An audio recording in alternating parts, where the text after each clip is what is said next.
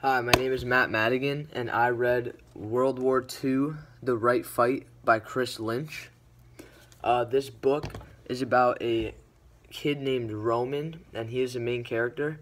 He is in his early 20s, and he loves baseball. He plays with a dream to try and get to the MLB, but he suffers an injury in his leg that basically kind of is a setback to his career.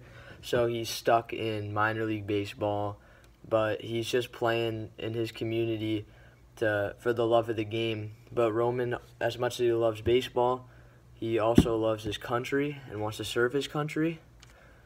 And World War II is here. So the book starts out with Roman playing in his last game before he is going to leave for World War II. And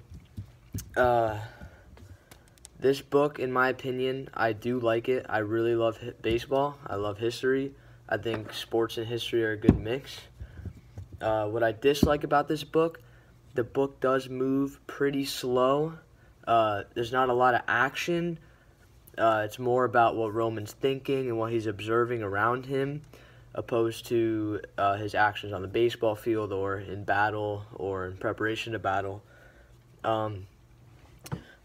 Someone that would enjoy this book would like history, would like sports, would like action books in general. If you don't like action books, you don't like sports, you don't like history, you probably don't want to read this book. You're probably going to find it boring.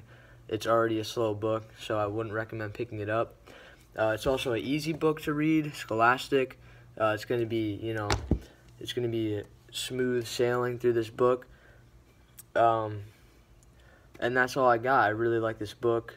The action's good. It's you get to see kind of the inside of what a soldier could potentially be thinking in the letters he writes, and that's it.